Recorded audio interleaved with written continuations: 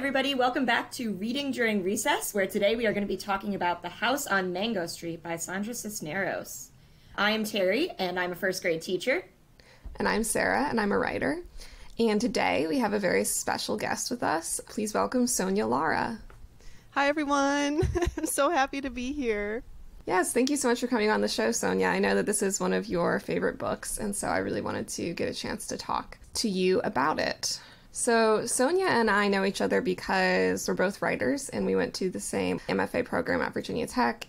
We met there. She's a wonderful poet and nonfiction essayist, and you also write some fiction too, right? Yeah, you know, I try.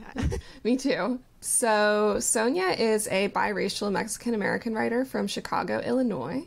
And I particularly wanted to talk to Sonya about this episode because The House on Mango Street is famously set in Chicago in a Mexican-American neighborhood.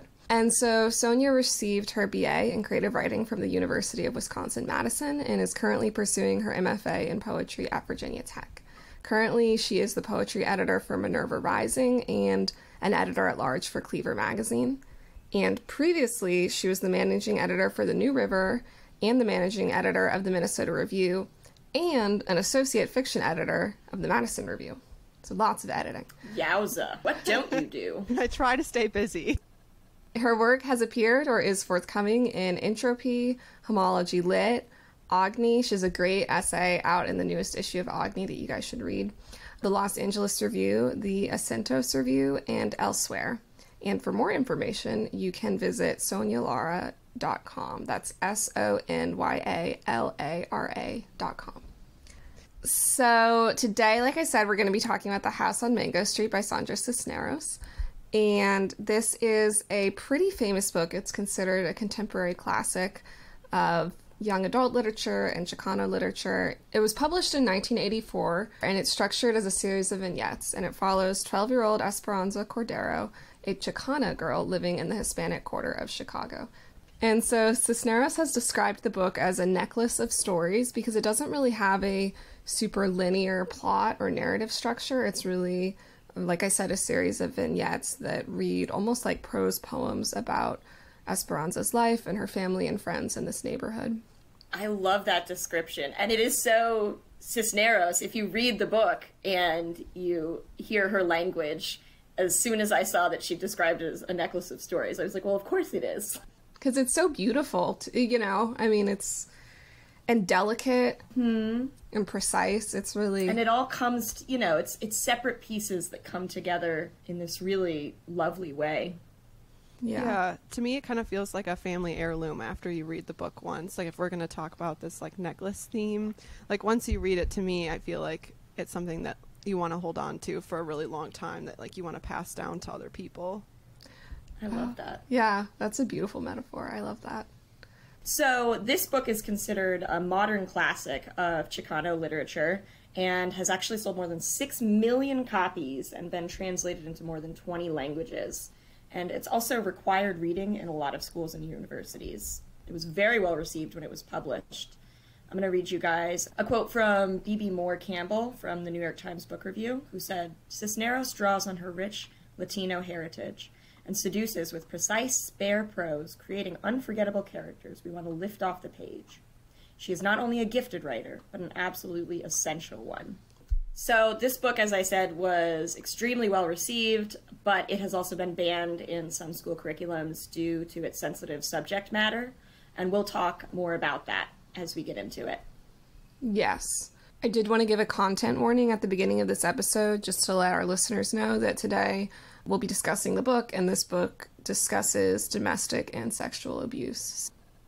So, Sandra Cisneros is a Mexican-American author born in 1954. She is best known for her first novel, The House on Mango Street, and her subsequent short story collection, Woman Hollering Creek and Other Stories. And if you love The House on Mango Street, then I highly recommend the other short story collection. I also could not put that one down. She has received a NEA fellowship and is regarded as a key figure in Chicana literature. Her work has some biographical elements. She was born in Chicago, was the only daughter in a large Mexican-American family, and often felt as if she was always straddling two countries, but not belonging to either culture. As a child, her family was constantly moving between the U.S. and Mexico. These frequent moves meant that Cisneros had to become comfortable being alone, a fact that probably shaped her eventual love of writing. She received a BA from Loyola University Chicago in 1976 and an MFA from the Iowa Writers Workshop in 1978. In addition to her writing, Cisneros has fostered the careers of many aspiring and emerging writers through two nonprofits she founded, the Macondo Foundation and the Alfredo Cisneros del Moro Foundation. She is also the organizer of Los Mac Arturos, Latino MacArthur Fellows, who are community activists. And she says that we do this because the world we live in is a house on fire and the people we love are burning. She currently lives in Mexico. I love that quote. Me too. Whew, okay. I think it is best to start off with giving you all a little plot summary of the book. Like I said, the book doesn't really have a super traditional linear plot, but there's definitely some important plot points that it's necessary, I think, to know about in order to really appreciate a conversation about the book. Yes, so The House on Mango Street is a coming-of-age story, and it's narrated by a 12-year-old Chicana girl named Esperanza Cordero. And the book, as Sarah said, is written in vignettes, and it covers 1 year of her life. And it starts with the family's move to the house, which is in the title, which is in a Latino neighborhood in Chicago. And her family, which is Esperanza, her parents, and her 3 siblings, have made lots of moves in the past and have always dreamed of and talked about living in a house of their own. While the house on Mango Street is truly theirs, they do own it. It's not what any of them dreamed of. It's a small, crumbling red brick house that is not like the big white wooden one that Esperanza's parents talked about owning someday. It's not like the houses that Esperanza sees on TV sitcoms. But despite her disappointment, Esperanza and her little sister Nenny began exploring the neighborhood and meeting other members of the community. And first, Esperanza meets Kathy, a white girl who tells her that she can only be Esperanza's friend until Tuesday because her family is about to move because they say that the neighborhood is getting worse. And then Esperanza... Jesus Christ, Kathy. Yeah, Kathy's rude. Really Read the rude. room. So that's racist Kathy. Yeah. Luckily, she doesn't stay around for very long. And then Esperanza and Nenny befriend 2 girls named Rachel and Lucy, who are sisters and who are nicer. And they, all 3 of them, chip in money to buy a secondhand bike to share between them. The 4 girls quickly become close, and through Esperanza's narration, we see the lives of the men, women, and children who live in the neighborhood. There's a particular focus on the women and girls, many of whom seem trapped in some way or another. We meet Marin, a Puerto Rican girl who gets a lot of attention from men, Rosa, whose husband left her and their unruly children, Alicia, an exhausted university student whose father expects her to handle housework as well, Rafaela, one of my favorite stories and characters, whose husband locks her up because of her beauty, and Minerva, a teenage poet with an abusive, often absent husband and 2 children. Yeah, Minerva's one of my favorites. I know. So there's also Mamacita. She's the big mama of the man across the street, 3rd floor front. And this man brought her here. She arrives with a baby boy in a taxi, and she is quite homesick. She doesn't ever leave the apartment, and Esperanza thinks it's because she doesn't know how to speak English. And she kind of talks about how her father came to this country as well, only knowing how to say ham and eggs for 3 months.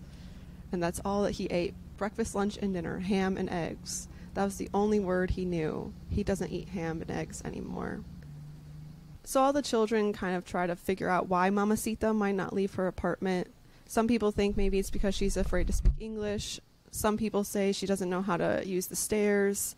But either way, she sits all day by the window and plays the Spanish radio show and sings all the homesick songs about her country in a voice that sounds like a seagull. It's one of my favorite lines in the whole book. It's so sad. Yeah.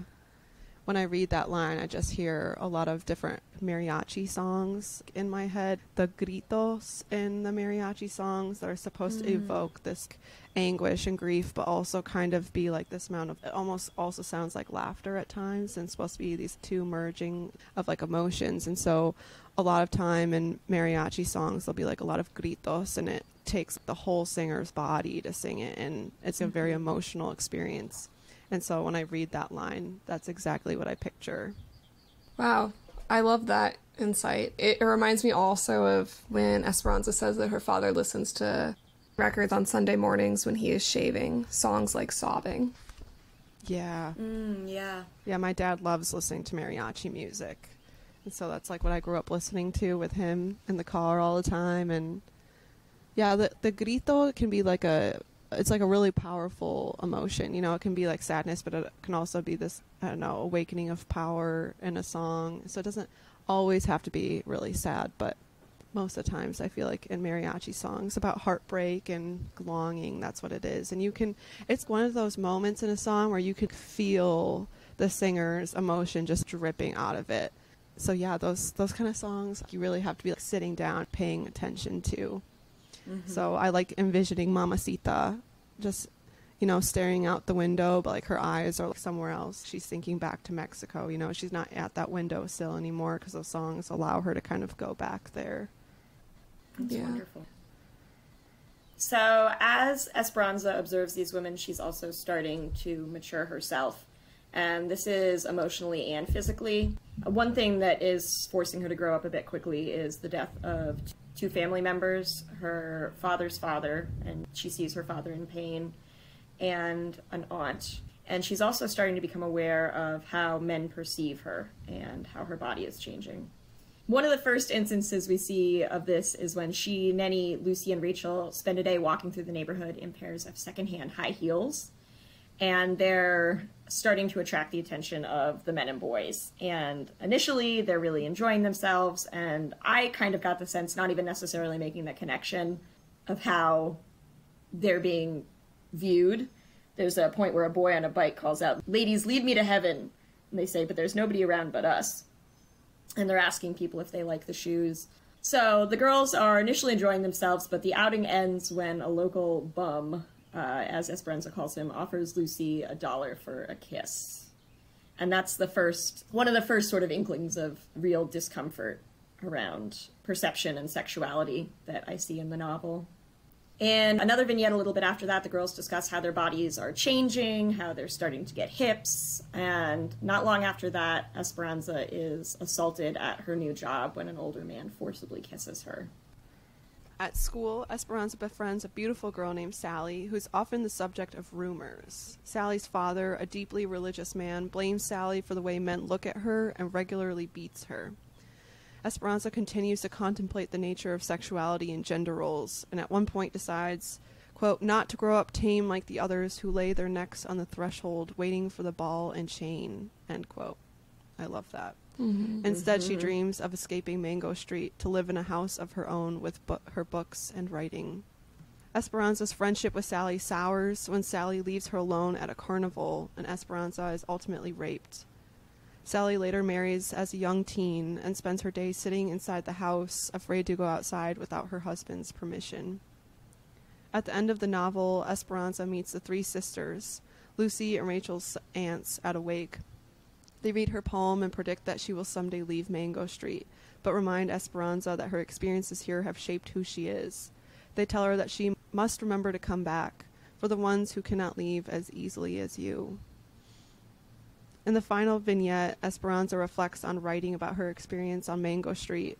While she still intends to leave, she resolves to come back for the ones I left behind, for the ones who cannot get out. Whew. Man. I'm just thinking about when we did The Giver, and I really wish that Lois Lowry would, read this and just think about different ways that you can show and not tell. Yeah. Because this book does that so spectacularly. To go back to the quote of, not to grow up tame like the others who lay their necks on the threshold waiting for the ball and chain. Wow. Yeah. The part of the book where she says that is the vignette called Beautiful and Cruel. And she says, in the movies, there's always one with red, red lips who is beautiful and cruel. She is the one who drives the men crazy and laughs them all away. Her power is her own. She will not give it away. I have begun my own quiet war. Simple, sure. I am one who leaves the table like a man, without putting back the chair or picking up the plate. these seem like some of Esperanza's steps into a world that she is not the one she grew up in and not the one she's observed. I agree. The book does a lot of really interesting commentary and challenging of gender roles, which there's a lot more to say on that. But before we get into that, I wanted to talk a little bit about the inspiration behind the book, why and how Cisneros wrote it. And so in an interview with NPR, she says, quote, "I was fresh out of graduate school. I had started Esperanza in Iowa at the University of Iowa because she was a student at the Iowa Writers Workshop, which is a very prestigious MFA program for creative writing. And she said, I was feeling very displaced and uncomfortable as a person of color, as a woman, as a person from a working class background. And in reaction to being there, I started to have some Mango Street, almost as a way of claiming this is who I am. It became my flag. And I realized now that I was creating something new. I was cross-pollinating fiction and poetry and writing something that was the child of both. I was crossing borders and didn't know it." I didn't realize that this was a piece that was begun at a creative writing MFA program, but that makes a lot of sense to me because of how experimental it is in terms of, like, it is prose, but it reads a lot like poetry. And absolutely. It's almost like flash fiction, like the vignettes are like flash fiction or prose poetry or some sort of hybrid. And I could see how this was a way of her, as she explains, writing something that felt true to herself and true to her experiences, while also being palatable to probably like her snobby MFA peers, you know, who wanted it to be very artful. And this is a book that, like, somehow does both. And I think that's part of why it's a book that, you know, I mean, technically, I guess it's for young readers, but I really think that adults enjoy it just as much, if not more. What section of the library did you find this in? Because mine was in the adult section, so I was lost for a little bit. Oh, really? Well, I didn't get it from the library, but that's interesting.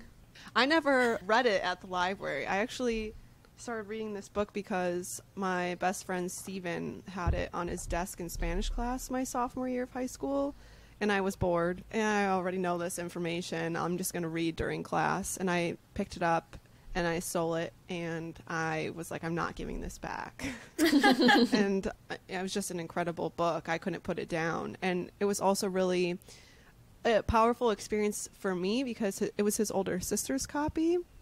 And so she had written these notes in the margins. And so I was like reading another Mexican American woman's like thoughts on this book while I was reading it for the first time. And so I just felt like this other connection to it. I like took it home with me, and then I gave it back to him a few days later, and I was like, I'm going to the bookstore and I'm buying this.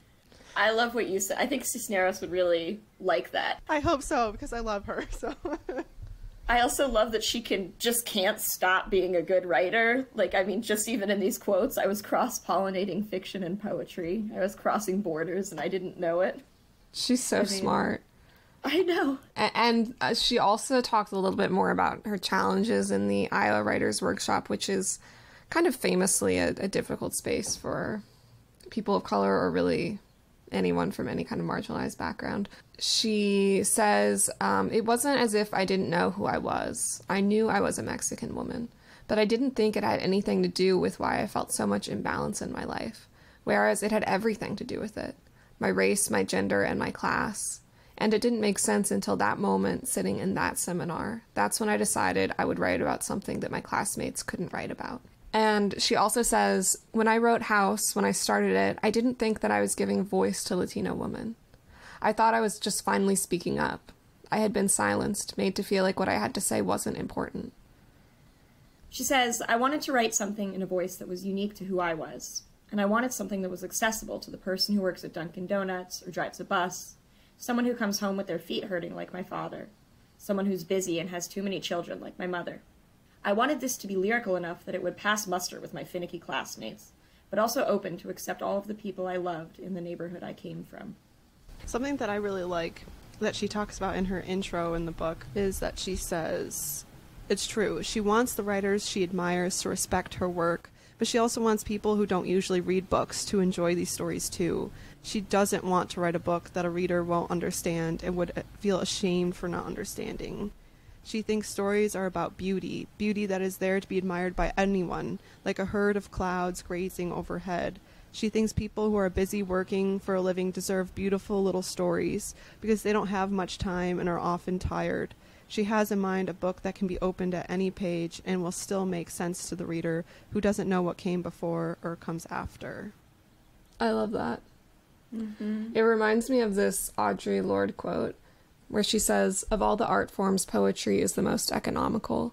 It is the one which is the most secret, which requires the least physical labor, the least material, and the one which can be done between shifts, in the hospital pantry, on the subway, and on scraps of surplus paper. As we reclaim our literature, poetry has been the major voice of poor, working class, and colored women."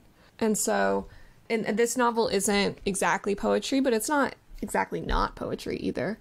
Mm-hmm. And I think the conciseness of it, it really can be read in one sitting. And the ways in which you can just read a few of the vignettes and I think get something really wonderful from it, even if you don't have time to read the whole book. She also has said that the idea of writing a bestseller was, quote, "not on my mind when I wrote The House on Mango Street. I wrote it to stop the swelling in my heart from stories that I was hearing and witnessing." And you can really, there is an urgency in the book and a pain in the book that really comes through. Builds throughout it. Was there anything else from the introduction you wanted to mention, Sonya? Yeah, at one point in the introduction, she has a line that says, her father calls every week to say, "Mija, when are you coming home?" And that was something that really resonated with me because that's something that my dad will often ask me.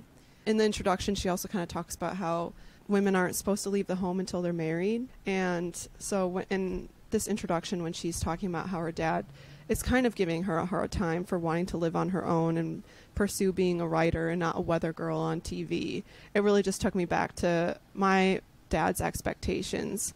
And since he immigrated to this country, he wanted me to be a doctor. And I'm terrible at math and science, so we ruled that one out real fast. But it was just a quote. For me, when I first read this book, I could barely get through the introduction because so much of it really resonated with me. And so even just from the introduction, I felt this deep connection with her before I even got to Esperanza. And I was just kind of like, I understand that questioning and kind of having to fight for what you want to do in your own life and breaking the rules that you weren't ever a fan of or didn't want established in your own life. There's also another line in the introduction, and she says her mother nudges her daughter and says, "Good lucky you studied." And it just brought a small smile to my face because I was like, that's not, quote, perfect English, and it's in this book, and that's so exciting to me because that's how we speak at my house too. And like, you can put this in a book. It made me really happy to see it. And so that was like another way I got really excited about this book. I was like, okay, it felt very much like home, and it was like for me, and I was like, that there's going to be a lot that I can resonate with this book and a lot that I think other people can too. And so it was another way that I felt it was pretty warm and welcoming to anyone to read, kind of like what she said earlier. So that's great. So we're going to be moving into our next segment, Let's Talk Gender. Subtitle, You Can't Spell Menace Without Men. Jokes aside, this book deals with some pretty heavy issues related to gender and sexuality. Pretty much any time Esperanza ventures out and experiences something new in the world, she is subjected in some way to overt or covert violence by men, or at least the male gaze. So it happens a little bit subtly. Like halfway through the book, she goes to the baptism party, and she dances with her uncle, and then she has a really good time. She's having fun, but she notices that her older cousin, who she describes kind of as like a man boy, I guess he's a teenager, is watching her. She says, "All I hear is the clapping when the music stops. My uncle and me bow, and he walks me back in my thick shoes to my mother, who is proud to be my mother. All night the boy who is a man watches me dance. He watched me dance. And it's a very foreboding, kind of ominous ending to what is otherwise a pretty happy chapter. And we don't see this man boy again, but it's like we see different iterations of him. Yeah, this kind of leering male figure. Elsewhere, also, like Terry mentioned, I think in the plot summary, when she gets a job, a older man kind of befriends her at the job, and she's grateful because she feels out of place among all these adults and someone's being nice to her. And then he grabs her face with both hands and kisses her hard on the mouth and doesn't let go, which is a horrifying end to that vignette. A lot of the vignettes end with like this stark example of male violence that's pretty frightening. Yeah, the book is dedicated a las mujeres, to the women, which I really enjoyed too.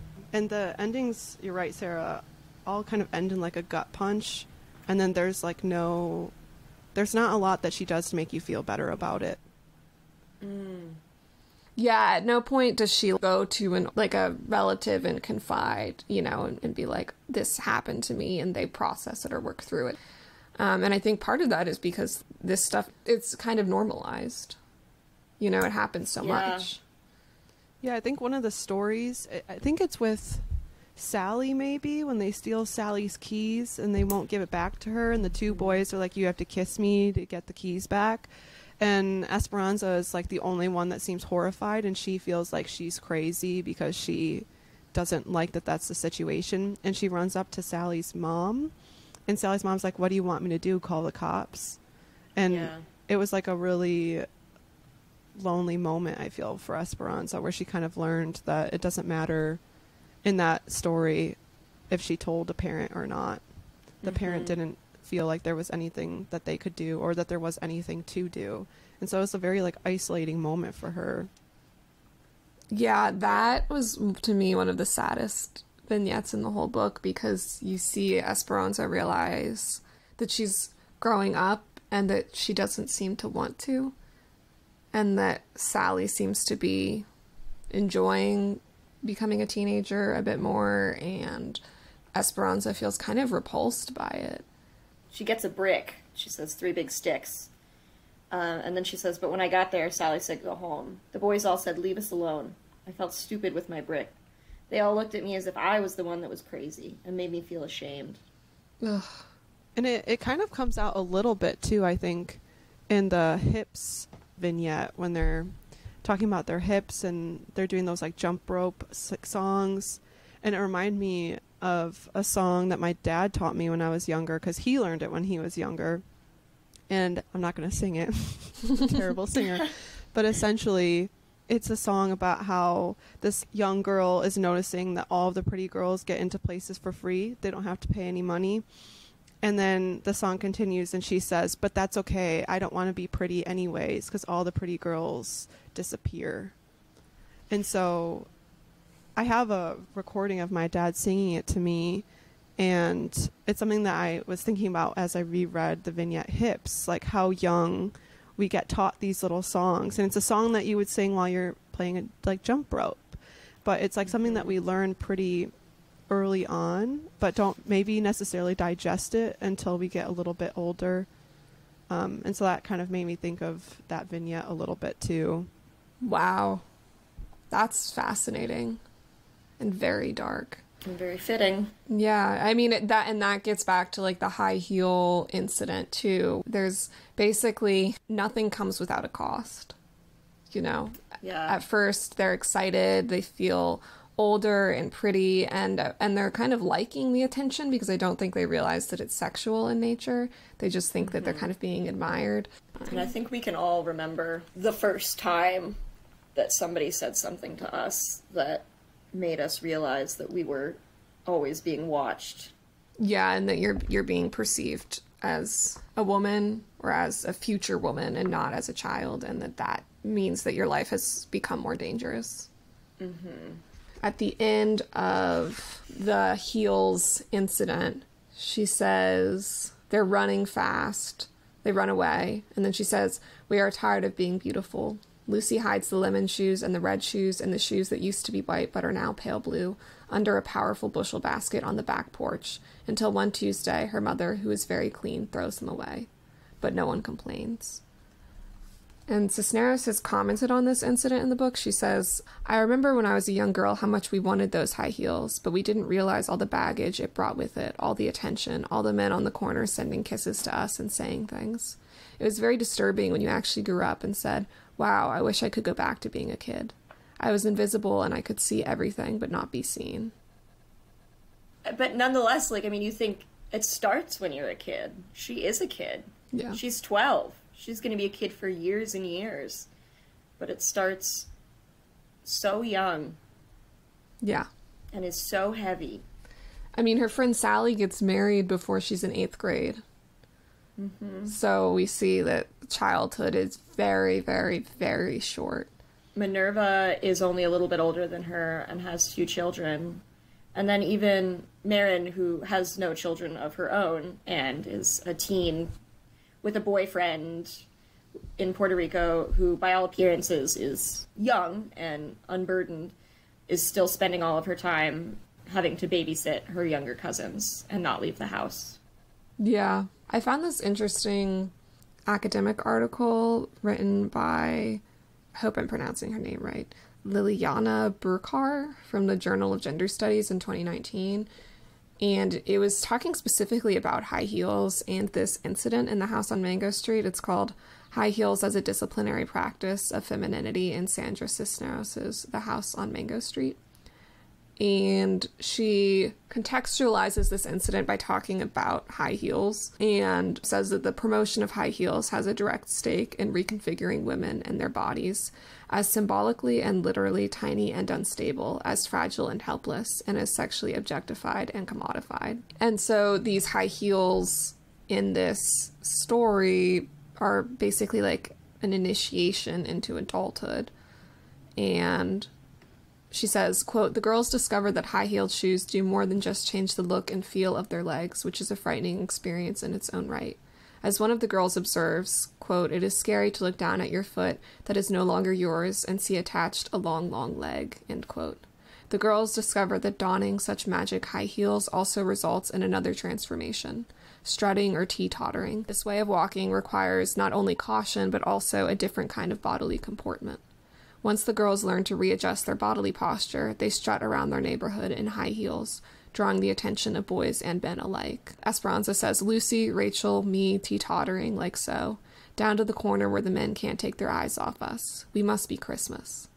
But the girls find this attention short of being appreciable or desirable, because wearing high heels results in their sexual objectification, which reaches its pinnacle with a solicitation from an intoxicated man. Yeah, I think one of the things about that scene that makes it so scary is then when it's time for them to flee the scene, they're running away in high heels. Yeah, exactly. Which are very hard to run in. I mean, because it's a small scene, you know, it's one vignette among many, but I think it's one of the most memorable. I think we can see Esperanza's desire to leave Mango Street as not just a desire to escape poverty, but also as a desire, perhaps primarily, to escape strict gender roles. This is a place where women are constrained by men in various ways. Many of them still are able to make beautiful things in their lives, have families, and write, and, you know, one woman goes to university. I don't want to suggest that they're all, like, trapped in the attic of their husbands' homes, but they are really constrained in a way that Esperanza does not want to be. And the second to last vignette in the book is called A House of My Own. And she says, "Not a flat, not an apartment in back, not a man's house, not a daddy's, a house all my own, with my porch and my pillow, my pretty purple petunias, my books and my stories, my 2 shoes waiting beside the bed. Nobody to shake a stick at, nobody's garbage to pick up after. Only a house quiet as snow, a space for myself to go, clean as paper before the poem." And so that's also an important thing to note, is I think that we're supposed to kind of see Esperanza's desire to be a writer and her desire to break free of these gender roles as linked in some way. Yeah, and even like outside of the physicality of it all, besides her wanting to leave Mango Street in this house and all of the other women in the book who she kind of sees as trapped. In the story Sally, there's a quote that I love. She says, "And you could laugh, Sally. You could go to sleep and wake up and never have to think who likes and who doesn't like you. You could close your eyes and you wouldn't have to worry what people said because you never belonged here anyway, and nobody could make you sad, and nobody would think you're strange because you like to dream and dream. All you wanted, Sally, was to love and to love and to love and to love, and no one could call that crazy." And so we kind of also see that she not only wants to have her own space, but she kind of wants the space in her mind back too, if that makes sense. She really doesn't want to have to think about what other people want for her or their opinions about her. Like, she wants her mental space back too. And so we see her like wanting autonomy in so many different ways. And so I really love that quote about Sally. Wow, me too. It's interesting to think about the ways in which there are like traps and constraints that are physical, like the houses in the neighborhood, but also mental. Sandra Cisneros has not been married, and I found a quote of her talking about it that I really liked. She said, "I've never seen a marriage that is as happy as my living alone. My writing is my child, and I don't want anything to come between us." It reminded me of that. I think it was Whoopi Goldberg who... I saw a headline that was like Whoopi Goldberg on marriage, and then it was a quote, "I don't want somebody in my house." I love that so much. Oh, man. Yeah, right? That's it exactly. Cisneros talked about how she moved. One of the reasons... So she lived for a long time in San Antonio before she moved to Mexico. And one of the reasons she moved from Illinois to San Antonio was because she needed space from her family for her writing, because she said, like, basically she couldn't get any work done around them. You know, in her life, too, the house becomes a space for creativity that's necessary for her. One of the things that I really, really loved about this book is that it has all these instances of the male gaze, you know, of being perceived and watched and leered at. But in Esperanza's writing, there's so much of the female gaze and how she views the women and girls in her life, and it gives them, I don't want to say like a voice, but even just attention, but to be seen in a way that I think is loving versus being, or at the very least respectful, versus being seen in a way that is objectifying. Yeah, that's a wonderful point. While I was reading it, I was thinking about how for Esperanza, writing is like a form of empathy. And she, interestingly, like with the excerpt, Sonya, that you read about Sally, this is a girl who is kind of ostracized in some ways by the neighborhood, and her father, you know, is extremely cruel to her. And Esperanza looks at her with such generosity and such empathy, and writing as an act of imagination and as an exercise in empathy. And Esperanza at certain points kind of blurs into like an omniscient narrator, where she knows things about these people's lives that we're not exactly sure how she knows it, or if it's even possible for her to know that. Like, we see it with the vignette where she talks about the young man who was killed in a hit and run, and we don't really know anything about his past, but she kind of imagines a past for him. And she does that with Sally too, where it's like she's kind of presuming some things, but the things that she presumes are an attempt to humanize. Like she says, "And no one could yell at you if they saw you out in the dark leaning against a car, leaning against somebody, without someone thinking you are bad, without saying it is wrong, without the whole world waiting for you to make a mistake, when all you wanted, Sally, was to love and to love and to love, and no one could call that crazy." And so she kind of is like inferring these things about these characters and drawing insights about them that are really like wise beyond her years. Another part of this that I really enjoyed that she touches on is that the trope of coming to America and everything has, like, your life is so much greater, isn't really in this book. And that's what I really enjoyed about it too. She like really, I mean, you see it with like Mamacita, and how like she asks her son, like, "When are we going home?" And he goes, "What are you talking about? This is home. Like, we live here." But the character who dies in the hit and run, who has no last name, And she says, like, and his home is in another country. The ones he left behind are far away. We'll wonder, shrug, remember. He went north. We never heard from him again. We just, that story killed me, because I thought of when my dad ran across the border here at 17, and there weren't cell phones back then. And his mom just had to deal with not hearing from him for weeks, and just had to pray that she would get a phone call from him at some point. So when I read that story, it makes me very emotional, because I just think about that. Like, some people would never hear back from their families. And so I really love that, as heartbreaking as that story is, that it's in there. And even though he doesn't have a last name, like, I'll always remember his story. I just really loved that it's not all sunshine and rainbows when you come here. And, well, it can have benefits. People can still miss their home country and still kind of feel like how she does, where they feel torn between two places. And they may now even feel slightly displaced, where even if they were to go back home, it may not be the same. It may not feel the same. The people that were once there might not be there anymore. And so I really like how she kind of touches on that. There's a lot of challenges with moving and starting a new life. And I think that's why there's so much emphasis and maybe like background knowledge that she's not supposed to really have about characters, because she gets to know these people so well, because they're all just trying to find or like make a new home in this neighborhood. That story just kills me every time I read it. I always have to put down the book for a little bit.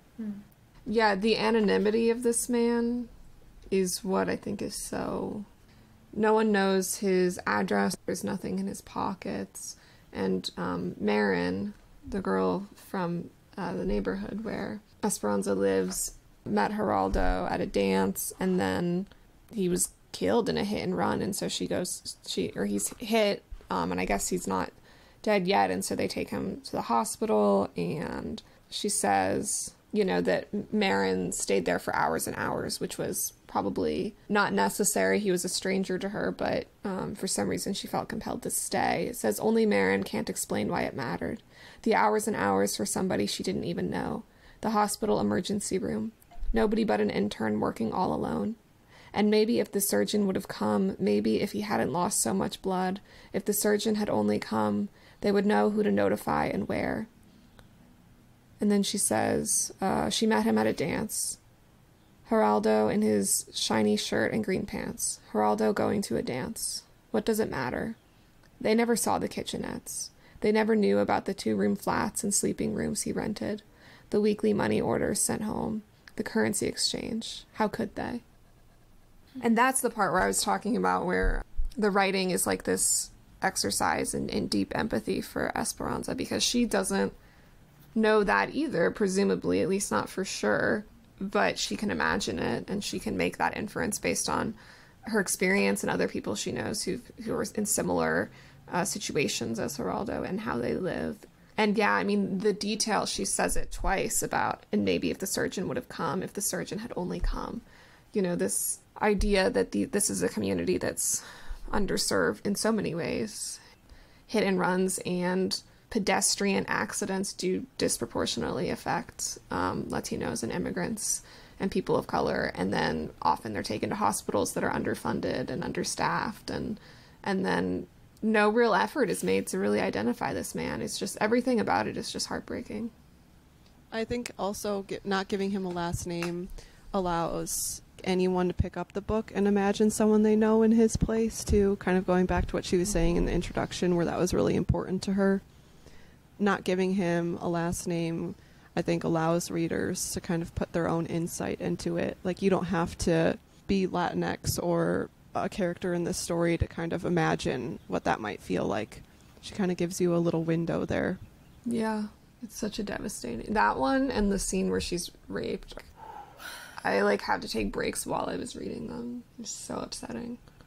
Maybe we can talk about one that's less upsetting, which is her name. I love her name, my name. Mm-hmm.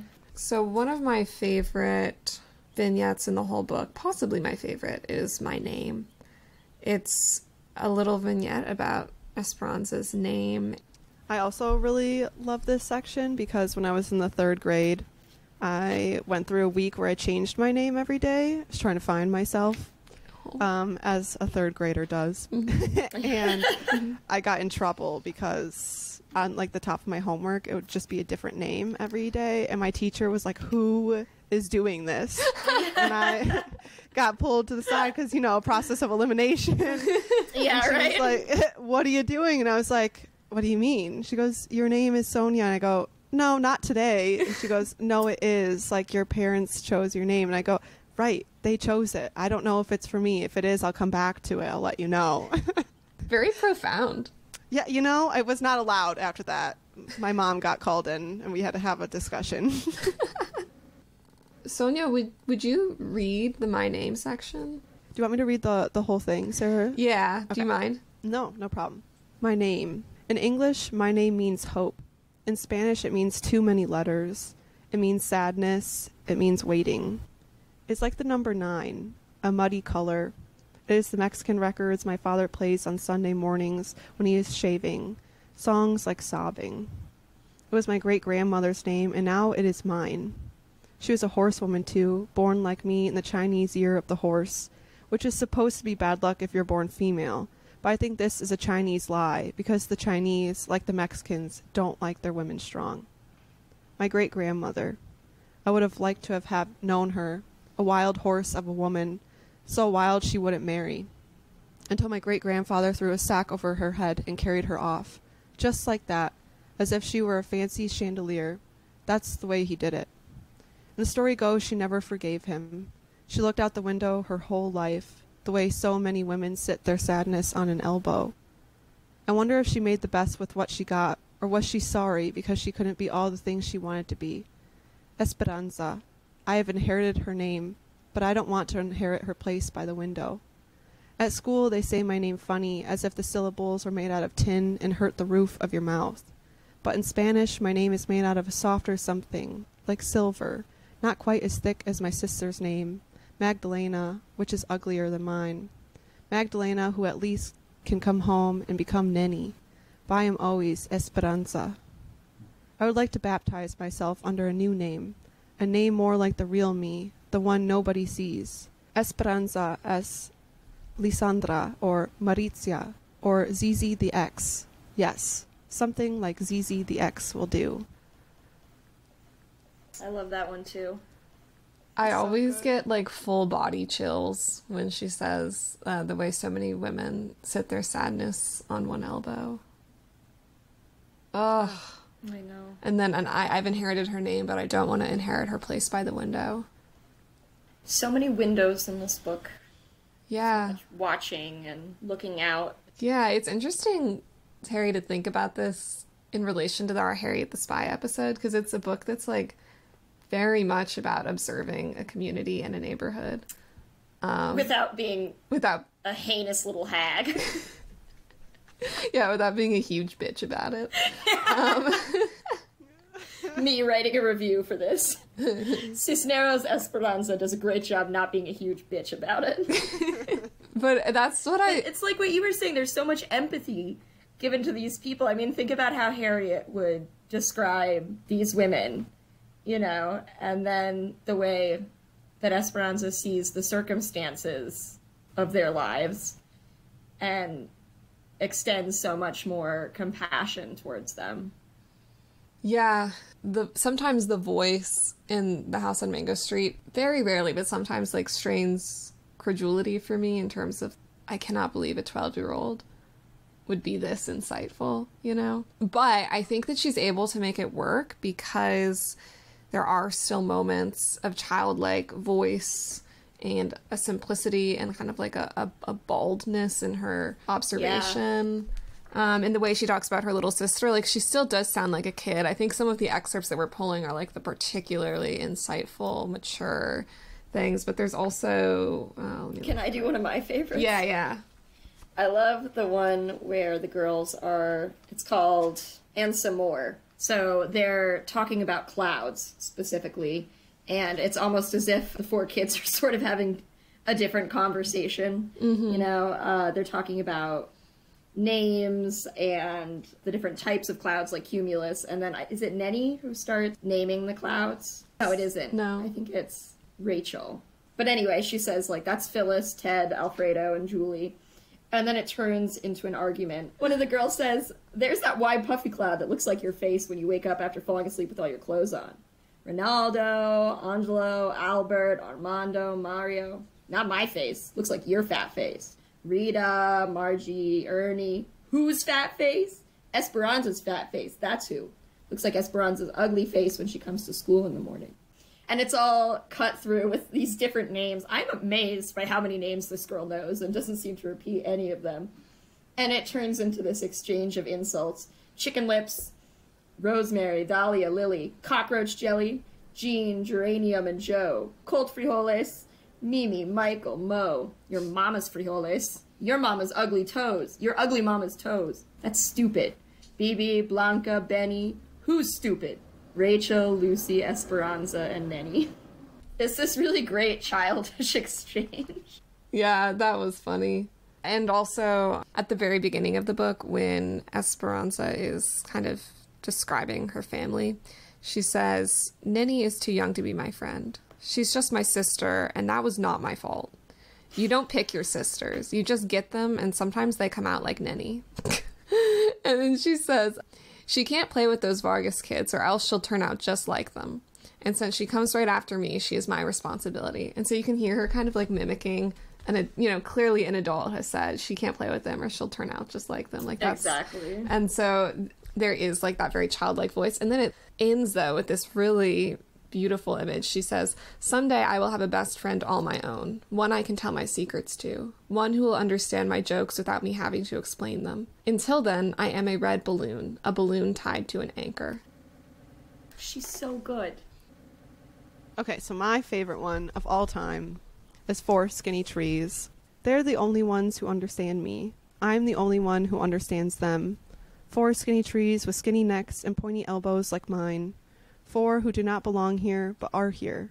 4 raggedy excuses planted by the city. From our room we can hear them, but Nenny just sleeps and doesn't appreciate these things. Their strength is secret. They send ferocious roots beneath the ground. They grow up, and they grow down, and grab the earth between their hairy toes, and bite the sky with violent teeth, and never quit their anger. This is how they keep. Let one forget his reason for being, and they'd all droop like tulips in a glass, each with their arms around the other. Keep, keep, keep, trees say when I sleep. They teach. When I am too sad and too skinny to keep keeping, when I am a tiny thing against so many bricks, then it is I look at trees, when there is nothing left to look at on this street. 4 who grew despite concrete. 4 who reach and do not forget to reach. 4 whose only reason is to be and be. Wow. That's a great example of one that if I hadn't seen it on the page, I would probably think it was poetry. Yeah. I Yeah. agree. The repetition, the images, there's not a narrative really. Like it's a reflective, like lyric moment. Something that I noticed about her writing too is like the attention to sound and like the repeated E sounds in those last few sentences that you read. It's really a piece that I think benefits from being read aloud. Mm-hmm. Yeah. Yeah, I really like the attention to sound, like you were saying, because then it almost becomes like a mantra or something that you can kind of tell yourself when you're having a hard time.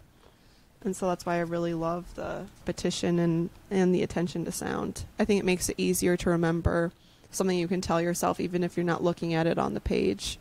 It's like an incantation almost. I always think of lines and parts like that as being something you can keep in your pocket. Remember it afterwards. Yeah.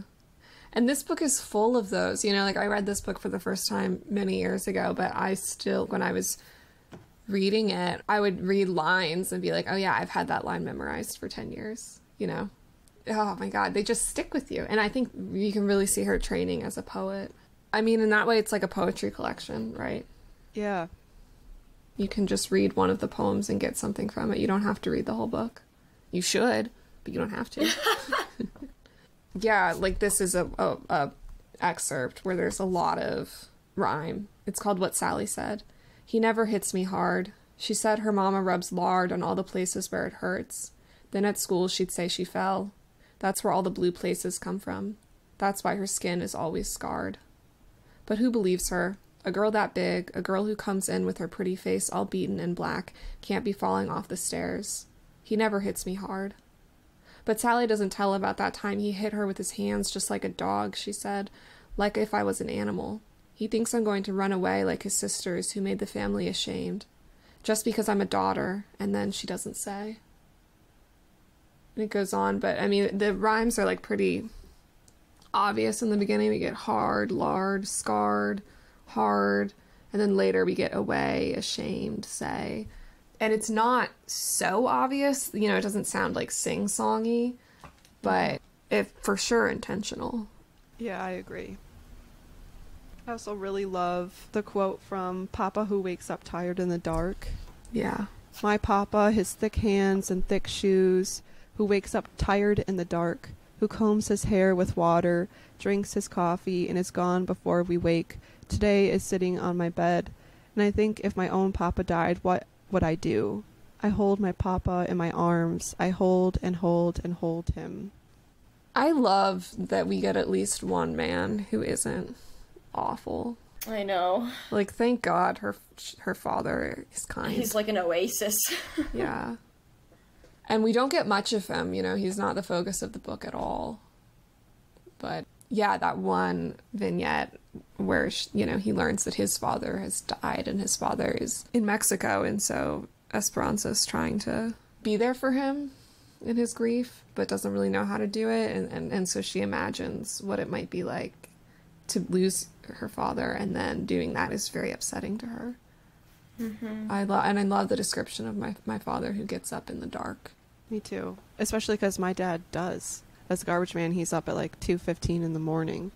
So I'm always, every time I read this book, I'm always so sad I never read it earlier.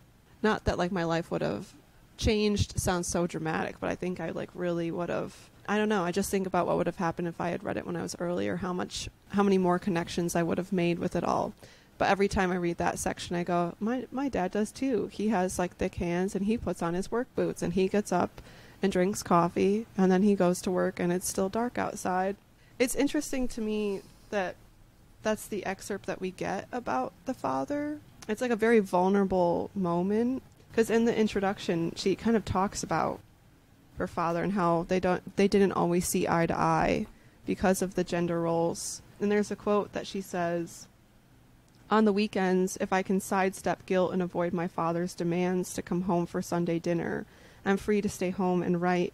I feel like a bad daughter ignoring my father, but I feel worse when I don't write. Either way, I never feel completely happy." Yeah, it's interesting that she chooses not to make that kind of strife or strained relationship a focus in the novel. The book really is focused on the women. Speaking of women, one of my other favorite parts of the book is when she introduces us to Marin. So Marin is the teenager whose boyfriend is in Puerto Rico. And it says, "And since Marin's skirts are shorter, and since her eyes are pretty, and since Marin is already older than us in many ways, the boys who do pass by say stupid things like, 'I'm in love with those 2 green apples you call eyes. Give them to me, why don't you?' And Marin just looks at them without even blinking and is not afraid. Marin, under the streetlight, dancing by herself, is singing the same song somewhere. I know. Is waiting for a car to stop, a star to fall, someone to change her life." That's like so much of this book. It's just like, you just read it and you sigh. Yeah. Because you just have to sit with these lines. And then, like you said, you can take them with you afterwards. So many of these women are either trapped or waiting. And Esperanza is waiting, Marin is waiting. And that's really where the novel gets any hope or joy from at all, is the possibility that something is going to change. And the notion that it could be one of these women who changes. When she talks to Alicia and she says, "This isn't my house," I say, and shake my head as if shaking could undo the year I've lived here. I don't belong. I don't ever want to come from here. You have a home, Alicia. And one day you'll go there, to a town you remember. But me, I never had a house, not even a photograph. Only one I dream of. No, Alicia says, like it or not, you are Mango Street, and one day you'll come back too. Not me. Not until somebody makes it better. Who's going to do it? The mayor? And the thought of the mayor coming to Mango Street makes me laugh out loud. Who's going to do it? Not the mayor. And then later, you know, she comes to the realization that it was with the three aunts where they tell her, like, you'll have to come back. And she says, what I remember most is Mango Street, sad red house, the house I belong but do not belong to. I put it down on paper, and then the ghost does not ache so much. I write it down, and Mango says goodbye sometimes. She does not hold me with both arms. She sets me free. One day I will pack my bags of books and paper. One day I will say goodbye to Mango. I am too strong for her to keep me here forever. One day I will go away. Friends and neighbors will say, what happened to that Esperanza? Where did she go with all those books and paper? Why did she march so far away? They will not know I have gone away to come back. For the ones I left behind, for the ones who cannot out. And I love that moment because it sounds so much like Sandra Cisneros' description of writing The House on Mango Street. She says, I wrote The House on Mango Street to stop the swelling in my heart from the stories that I was hearing and witnessing. And in the book, she said, Esperanza says, I put it down on paper and then the ghost does not ache so much. There's like this compulsiveness to tell these stories. The writing is like a form of liberation and as a form of identity and also I feel like of freeing Esperanza and probably Sandra Cisneros as well of some shame, you know, this idea that instead of hiding where you're from or lying about where you're from or saying that's not my house, you can claim it. And that gives you something powerful and something unique. Like she says, she wrote a story that none of her classmates could write. It's like putting something down after you've been carrying it for a long time. Right. So, time for our next segment. And now, a word from us kids, where we share some online reviews that have been posted by kids of the book that we're reading. So, unfortunately, there were not very many reviews for The House on Mango Street on Dogo Books, which is the website that we usually use. So it has an average rating of 4 out of 5 stars on Dogo, which is, I'm sorry, but that's just incorrect. This is a 5 out of 5-star book, so. Like, didn't The Giver have, like, 4.5 or something? Yeah, The Giver was... That's fucking criminal. Yeah, The Giver was higher rated. That really grinds my gears. The good news is that the reviews were mostly positive. Some kids commented on like having trouble accessing the text or feeling confused by its lack of plot, which I can understand. It is kind of experimental and unconventional, especially if you're a child. But Kyra_Marie loved the book. She said, "This is a wonderful book that contains a bunch of short stories. Each chapter is in a different point of view from different characters, and I read it in about 2 days in Spanish." I do want to provide a slight correction just for clarity's sake. Each chapter is about different characters, but they're not written from different points of view. Yeah. Esperanza is always the narrator. But anyway, she says, it carries a very good and helpful message, too. The story starts off where the main character dreams of having her perfect dream house for her family to live in so they don't have to keep moving to different places every few weeks and months. She wants a real home. The story then goes on to tell the stories that formed the girl's childhood and how she matures. There is a bad incident that happens to her. Maybe a little boring for some people. Sandra Cisneros is a great writer, and I love all her books and stories and short stories and our literature books, ! Aw, great review. Yeah. Definitely underplays the bad incident. That would not be the one word that I use to describe it, but... Gets brushed over a bit. But I do love that this girl has read multiple books by Sandra Cisneros. And unfortunately, I read some reviews on Amazon and Dogo and Goodreads, and most people liked it. And then there was a loud minority that was like, this book was boring, which I find so irritating. I know. Anyway. It's not boring. No. You know, it's beautiful.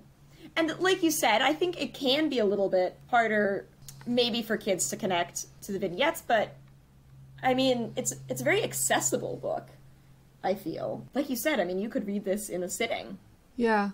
I think, too, also, like, the fact that the vignettes are so short makes it really accessible, because it's like, even if you don't like one of them or you're bored, it's over. Exactly. In, like, 30 seconds. Yeah. Yeah, I really wish I would have read this when I was younger, because I wanted to write a novel when I was young, and I did. It's terrible, but I thought that was, like, the only way you could write, was to write a novel. Yeah. Like, I hadn't even really stepped into poetry. I had no idea what the heck, like, C and F was. Mm-hmm. I was like, creative nonfiction, what's that? I don't know. And so if I had read this, I think it would have, like, really opened my eyes. Oh my God, you can write, like, in any form that you want. You can tell these little stories, and that counts as a book? What? Like, so to me, I'm like, yeah, what the heck do you think is boring? Like, show me a book you think is good. I want to fight you. If it's The Giver, I swear to God I'll lose it. Meet me outside. So I also found this interesting academic article written by Maria Karafelis called Crossing the Borders of Genre, Revisions of the Bildungsroman in Sandra Cisneros' The House on Mango Street and Jamaica Kincaid's Annie John. And it was published in 1998 in the Journal of Midwest Modern Language Association. And the reason why I wanted to bring it up is because it comments on the really interesting ways in which Sandra Cisneros twists the coming-of-age Bildungsroman genre. So the article defines Bildungsroman as a novel that relates to the development of a male protagonist who matures through a process of acculturation and ultimately attains harmony with his surrounding society. And the author of this article notes that, quote, by appropriating and modifying this traditional genre, Cisneros comments on dominant Euro-American society by revising or even rejecting some of its values and certain aspects of its literary traditions. Thus, in a sense, Cisneros colonizes this literary form and reverses traditional lines of power by controlling representation instead of passively being represented by the dominant culture. The article later goes on to say, 3 of the primary revisions Cisneros makes are her emphasis on the communal instead of the individual, her emphasis on fragmented and circular narrative patterns instead of linear movement, and her critique of American materialism and manipulation of the stereotypical American dream, to include those usually excluded, the poor and or non-white. I think that's really interesting because, I mean, the first time you read this book, it might be a little confusing because there are so many characters, and not all of them are super important or play. Like, it's not like in a traditional novel where if you're introduced to someone, you're like, this person's coming back later and they're going to do something. What we get really is like a portrait of a community rather than like a story of one girl's experience, which I think is really beautiful. And I also like how this mentions the manipulation of the stereotypical American dream, because it gets back to what you were saying earlier, Sonya, about how it's not a story about how coming to America saves these people's lives or makes their lives even better. Their lives are difficult in different ways. There's not really, I mean, I don't think you could call anything about this the American dream except for maybe the dream that Esperanza has at the end of the novel of writing, having a house of her own and writing in it. Anyway, Terry, you want to read the next quote? Sure. The author also says, instead of striking out by herself, leaving the provinces for the city, as protagonists in traditional Bildungsroman do, Esperanza learns of herself and her culture in great part through her connection with other people. In many ways, the Chicano community in her Chicago barrio serves as an extended family, and Esperanza learns about herself and her complex position as a working-class Chicana in the urban United States through the stories of her neighbors. I love that word choice, too, the stories of the neighbors. Takes me back to a quote that was in the intro. In the introduction, she's just kind of talking about how can art make a difference in the world. And one of the things that she says is, and what about those who have such learning problems they can't even manage a book by Dr. Seuss, but can weave a spoken story so wondrous she wants to take notes. And so I love the idea of, you don't have to be a writer to be a storyteller. You don't have to have gone to school and had this, like, education. So I really like that. Yeah. Now we're getting close to the end, so we'd like to talk about some of the lessons that we think this book has for us. Some of the things that we have to learn from it. Yeah, absolutely. Observe and cherish the women in your life, please. Look at them with love and compassion and empathy. and consider their circumstances. I agree. I also really like the idea of writing as liberatory, writing as freedom, writing as a way to imagine a future for yourself that the other people around you might not be able to imagine. Also, stay away from racist little girls named Kathy. For sure. They're only going to be here till Tuesday, and honestly, you have better things to do with your time. And also, I think the importance of this book, I think what Cisneros learned from writing the book is the importance of claiming your past and the places that you're from and recognizing that there's power in that and write about it. So let's rate this book. We will rate it out of 10 shared bicycles.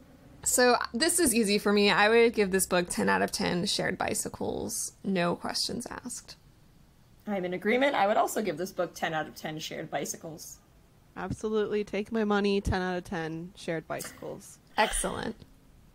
Yes, so thank you all for listening to our 10th episode of Reading During Recess. Woo! Listeners, we love you. We do. Thank you. We do love you. Please keep subscribing and writing reviews, and you can find us on Twitter or Instagram at reading_recess. We love to hear from you guys, so please get in touch. And also our Gmail account is readingduringrecesspod@gmail.com. And Sonya, where can our listeners find you?